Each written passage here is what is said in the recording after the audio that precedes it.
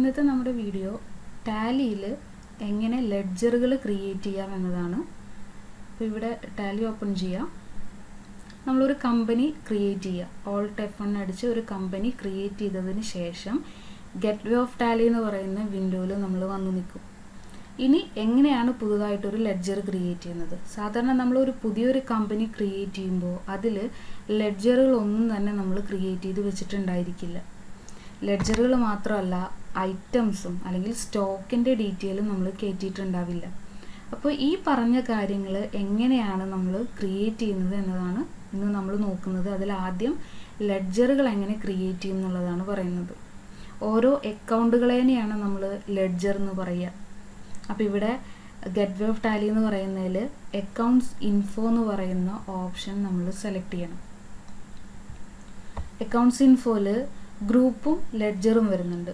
Group എന്ന് പറഞ്ഞു കഴിഞ്ഞാൽ മെയിൻ ഹെഡുകളെയാണ് നമ്മൾ ഗ്രൂപ്പ് എന്ന് പറയുക. അതെടുത്തു കഴിഞ്ഞാൽ നമുക്ക് കാണാം. അതിൽ ഗ്രൂപ്പ് എന്നുള്ളത് സെലക്ട് ചെയ്ത് ഓൾട്ടർ എന്നുള്ളത് എടുത്തു കഴിഞ്ഞാൽ നമുക്കിവിടെ കാണാൻ പറ്റും മെയിനായിട്ടുള്ള ഹെഡിങ്ങുകൾ. ക്യാപിറ്റലാണോ, ബാങ്ക് ആണോ, കറണ്ട് അസറ്റിൽ പെടുന്നതാണോ, ലയബിലിറ്റിയിലാണോ, അസറ്റാണോ, എക്സ്പെൻസ് ആണോ, ഇൻകം ആണോ എന്നൊക്കെ കാണിക്കാൻ വേണ്ടിയിട്ടുള്ളതാണ്.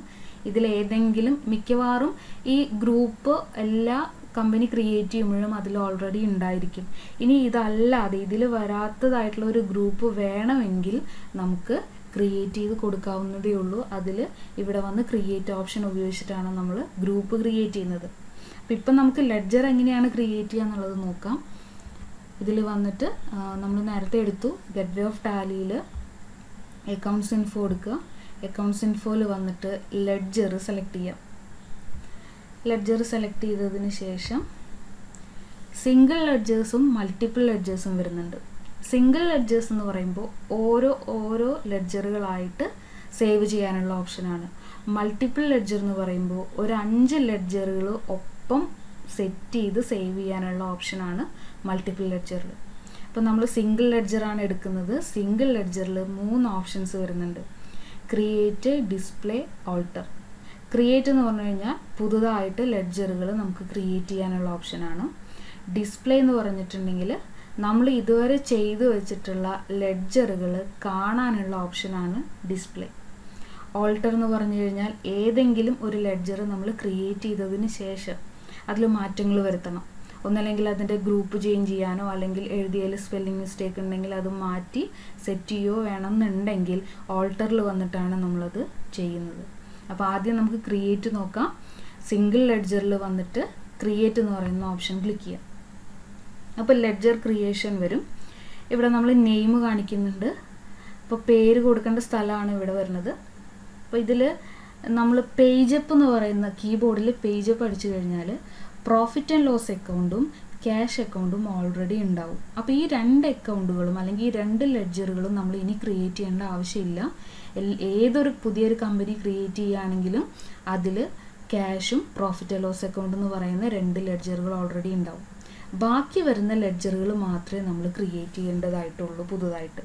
ഇപ്പോൾ നെയിം എന്ന് പറയുന്നതിൽ ഇപ്പോൾ ക്യാപിറ്റൽ എന്ന് പറയുന്ന ലെഡ്ജറാണ് നമ്മൾ ക്രിയേറ്റ് ചെയ്യുന്നത്. അപ്പോൾ ക്യാപിറ്റൽ എന്ന് പറയുന്ന ലെഡ്ജറിൻ്റെ പേര് കൊടുക്കുക.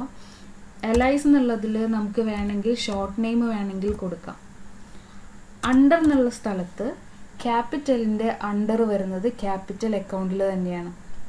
ക്യാപിറ്റലിൻ്റെ അണ്ടർ ക്യാപിറ്റൽ അക്കൗണ്ട് വരും. കണ്ടോ, ഇവിടെ ലിസ്റ്റ് ഓഫ് ഗ്രൂപ്പ് എന്ന് പറഞ്ഞിട്ട് വരുന്നുണ്ട്. ഇതിന്ന് ക്യാപിറ്റൽ അക്കൗണ്ട് സെലക്ട് ചെയ്യണം.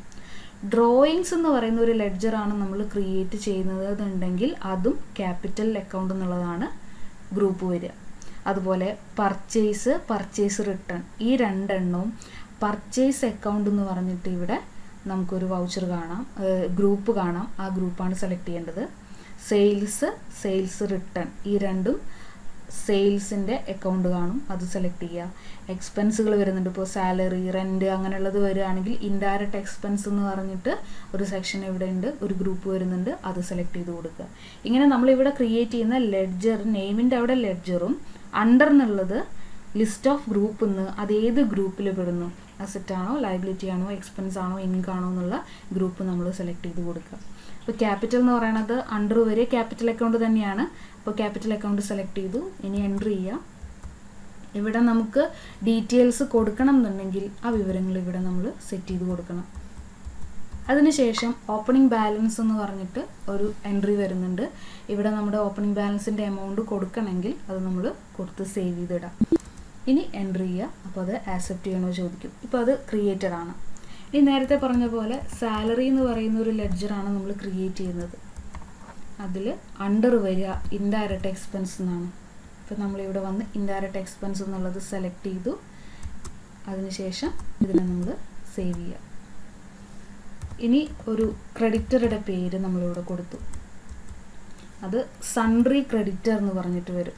നമ്മൾ പർച്ചേസ് ചെയ്തിട്ടുള്ള ഒരു പാർട്ടിയാണിത്. അപ്പോൾ അവരുടെ പേര് കൊടുക്കുമ്പോൾ നെയിമിൽ കൊടുക്കുക, അണ്ടറിൽ സൺട്രി ക്രെഡിറ്റർ എന്ന് പറഞ്ഞ് സെലക്ട് ചെയ്യുക. ക്രെഡിറ്റേഴ്സിൻ്റെയും ഡെപ്റ്റേഴ്സിൻ്റെയും ഡീറ്റെയിൽ വരുമ്പോൾ ഈ മെയിലിംഗ് ഡീറ്റെയിൽസിൽ ഫുൾ അഡ്രസ്സും അതിൽ ചോദിച്ചിരിക്കുന്ന ഫുൾ ഡീറ്റെയിൽസും നമ്മൾ കൊടുക്കണം. കാരണം ബില്ല് സെറ്റ് ചെയ്യുമ്പോൾ ഈ ഡീറ്റെയിൽസ് ഫുള്ള് ബില്ലിൽ വരണമെങ്കിൽ ഇവിടെ നമ്മൾ ഫില്ല് ചെയ്ത് പോയാൽ മാത്രമേ നമുക്ക് അത് സെറ്റ് ചെയ്ത് വെക്കാൻ പറ്റുള്ളൂ. അപ്പോൾ ഇത് എൻട്രി ചെയ്ത് നമ്മൾ സേവ് ചെയ്യുക. ഇവിടെ ഓപ്പണിംഗ് ബാലൻസിൽ ക്രെഡിറ്റേഴ്സിൻ്റെയും ഡെപ്റ്റേഴ്സിൻ്റെയും ഓപ്പണിംഗ് ബാലൻസിൽ വേണമെങ്കിൽ നമുക്ക് എമൗണ്ട് വേണമെങ്കിൽ കൊടുക്കാം. ഈ എമൗണ്ട് ഓപ്പണിംഗ് ബാലൻസ് എൻട്രി ചെയ്യുന്നതിൻ്റെ കാര്യം എന്താണെന്ന് വെച്ചാൽ, നമ്മൾ പുതുതായിട്ടൊരു കമ്പനി സ്റ്റാർട്ട് ചെയ്യുകയാണെങ്കിൽ ഈ പറഞ്ഞ രീതിയിൽ നമ്മൾ ചെയ്താൽ മതി. ഓപ്പണിംഗ് ബാലൻസ് ഒന്നും കൊടുക്കാതെ നമുക്ക് എൻട്രി ചെയ്യാം. ഇപ്പോൾ നമ്മൾ പുതിയൊരു കമ്പനി സ്റ്റാർട്ട് ചെയ്ത് ഫസ്റ്റ് മുതൽ നമ്മൾ അക്കൗണ്ട് ചെയ്ത് തുടങ്ങുകയാണെങ്കിൽ ഈ പറഞ്ഞ പോലെ പുതുതായിട്ട് ലെഡ്ജറുകൾ ഉണ്ടാക്കണു. അതിന് ശേഷമാണ് ട്രാൻസാക്ഷൻസ് വരിക. അതല്ലാതെ ഓൾറെഡി റണ്ണിങ്ങിലിരിക്കുന്ന ഒരു കമ്പനിയാണ്. അപ്പോൾ ഇതുവരെ അവർ മാനുവലായിട്ടാണ് ചെയ്തിരുന്നത്. ഇനി മുതൽ സിസ്റ്റത്തിലേക്ക് ചേഞ്ച് ചെയ്യാണ്. അങ്ങനെ വരുമ്പോൾ ഇതുവരെയുള്ള കണക്കുകൾ നമ്മൾ ക്യാപിറ്റൽ എന്ന് പറഞ്ഞിട്ടോ അല്ലെങ്കിൽ ബാക്കിയുള്ള ഡീറ്റെയിൽസ് നമുക്ക് ഡയറക്റ്റ് ഫസ്റ്റ് മുതലുള്ളത് എൻട്രി ചെയ്യാൻ പറ്റില്ല. കഴിഞ്ഞ ഫിനാൻഷ്യൽ ഇയർ എൻഡ് ചെയ്യുമ്പോൾ വരുന്ന എമൗണ്ടുകൾ ഇപ്പോഴത്തെ ഫിനാൻഷ്യൽ ഇയറിൽ ഓപ്പണിംഗ് ആയിട്ട് നമ്മൾ എൻട്രി ചെയ്യുക. അപ്പോൾ ക്യാപിറ്റൽ എന്ന് പറഞ്ഞിട്ടല്ല നമുക്ക് കൊടുക്കാൻ പറ്റുക, ഇപ്പോൾ ബിസിനസ്സിൽ വരുന്ന ക്യാഷ്.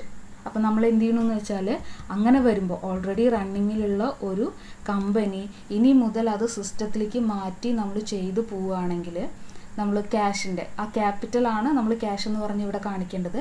ക്യാഷ് എന്ന് പറയുന്നത് എടുക്കുക. അതിനുശേഷം ഇവിടെ വന്ന് ക്യാഷ് ഇൻ ഹാൻഡ് ഓൾറെഡി ഉണ്ടായിരിക്കും, അത് എൻട്രി ചെയ്താൽ മാത്രം മതി. ഓപ്പണിംഗ് ബാലൻസിൽ ഇപ്പോൾ നമ്മുടെ ബിസിനസ്സിൻ്റെ ഓപ്പണിംഗ് ബാലൻസിൽ വരുന്ന എമൗണ്ട് എത്രയാണോ അത് നമ്മളിവിടെ ഓപ്പണിംഗ് ബാലൻസിൽ എൻട്രി ചെയ്യുക. എന്നിട്ട് അതിനെ സേവ് ചെയ്യുക. ഇതേപോലെ ഒരാളുടെ പേരിൽ നമുക്ക് ഒരു ക്രെഡിറ്റർ ഉണ്ട്, അവർക്ക് നമ്മളൊരു 5000 രൂപ കൊടുക്കാനുണ്ട്. അപ്പോൾ അത് ബുക്കിലാണ് നമ്മൾ മാനുവലായിട്ടാണ് എഴുതിയിട്ടുണ്ടായിരുന്നത്. സിസ്റ്റത്തിലേക്ക് കയറ്റുമ്പോൾ ഈ ക്രെഡിറ്ററുടെ ബാലൻസ് എമൗണ്ട് എത്രയാണെന്ന് നമ്മളിവിടെ എൻട്രി ചെയ്താൽ മാത്രമേ ഈ ആൾക്ക് പേയ്മെൻറ്റ് കൊടുത്തതായിട്ട് ഒരു എൻട്രി നമ്മൾ സിസ്റ്റത്തിൽ ചെയ്യുമ്പോൾ ഈ എമൗണ്ടിൽ നിന്ന് അത് മൈനസ് ചെയ്ത് പോവുള്ളൂ. അപ്പോൾ നിതിൻ എന്ന് പറയുന്ന ആ ക്രെഡിറ്ററുടെ പേരിൽ ഇപ്പോൾ സൺട്രി ക്രെഡിറ്റർ എന്ന് നമ്മൾ പറഞ്ഞിട്ട് കൊടുത്തു. ഇവർക്ക് കൊടുക്കാനുണ്ടായിരുന്ന എമൗണ്ട് 5000 ആണ്. ഈ 5000 നമ്മളിവിടെ എൻട്രി ചെയ്തു, ഓപ്പണിംഗ് ആയിട്ട് എൻട്രി ചെയ്യുക. അപ്പോൾ അങ്ങനെ ഓപ്പണിംഗ് ഉള്ളതിനെല്ലാം നമുക്ക് ഓപ്പണിംഗ് ബാലൻസ് എൻട്രി ചെയ്ത് കൊടുക്കണം. അല്ലെങ്കിൽ സാധാരണ രീതിയിൽ എൻട്രി ചെയ്ത് പോയാൽ മതി. ഇനി നമ്മളിതിനെ സേവ് ചെയ്യുക. ഇനി നമ്മൾ തിരിച്ച് ലെഡ്ജർ ക്രിയേഷനിൽ വന്നപ്പോൾ ഇപ്പോൾ നമ്മൾ പുതിയത് ക്രിയേറ്റ് ചെയ്തു, ലെഡ്ജർ നമ്മൾ ക്രിയേറ്റ് ചെയ്തു. ഇനി നമുക്ക് ഇത് ഡിസ്പ്ലേ ചെയ്ത് ഏതൊക്കെ ക്രിയേറ്റ് ചെയ്തു എന്ന് നമുക്കൊന്ന് എടുത്ത് നോക്കണം എന്നുണ്ടെങ്കിൽ ഡിസ്പ്ലേയിൽ വരിക. ഇവിടെ വന്ന് നമുക്കിതിൽ വന്നിട്ട് ലിസ്റ്റ് ഓഫ് ലെഡ്ജേഴ്സ് നമ്മൾ ക്രിയേറ്റ് ചെയ്തിട്ടുള്ള എല്ലാ ലെഡ്ജറുകളും നമുക്കിവിടെ കാണാൻ പറ്റും. ഇതേപോലെ ഒരു ലെഡ്ജർ നമ്മൾ തെറ്റിയിട്ടാണ് കൊടുത്തിട്ടുള്ളത്, അഡ്രസ്സോ അങ്ങനെയുള്ള കാര്യങ്ങൾ നമ്മൾ തെറ്റിയിട്ടാണ് എൻട്രി ചെയ്തിട്ടുള്ളത്. അതൊന്ന് ക്ലിയർ ചെയ്യണം എന്നുണ്ടെങ്കിൽ ലെഡ്ജറിൽ വരിക, അതിൽ ഓൾട്ടർ എന്ന് പറയുന്ന ഓപ്ഷൻ എടുക്കുക. ഏത് ലെഡ്ജറിനെയാണോ നമുക്ക് മാറ്റേണ്ടത് അതിനെ സെലക്ട് ചെയ്യുക, എൻട്രി ചെയ്യുക. ഇവിടെ വന്ന് മാറ്റേണ്ടത് എന്താണോ അത് ചേഞ്ച് ചെയ്ത് കൊടുക്കുക.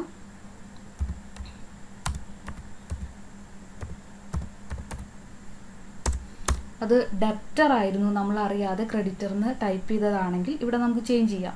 ഇവിടെ വന്നിട്ട് സൺട്രി ഡെപ്റ്റർ എന്ന് മാറ്റാം. ഇനി അതിനെ സേവ് ചെയ്ത് കൊടുക്കാം. അത് ഓൾട്ടർ എന്ന് പറയുന്ന ഓപ്ഷൻ ഉപയോഗിച്ചിട്ടാണ് നമ്മൾ മാറ്റം വരുത്തിയിട്ടുള്ളത്. ഇങ്ങനെയാണ് നമ്മൾ ലെഡ്ജർ ക്രിയേറ്റ് ചെയ്യുന്നത്. ആദ്യമേ തന്നെ നമ്മൾ ഒരു കമ്പനി സ്റ്റാർട്ട് ചെയ്തിട്ട് ലെഡ്ജർ ക്രിയേഷൻ ചെയ്യുന്നത്. ഓക്കെ.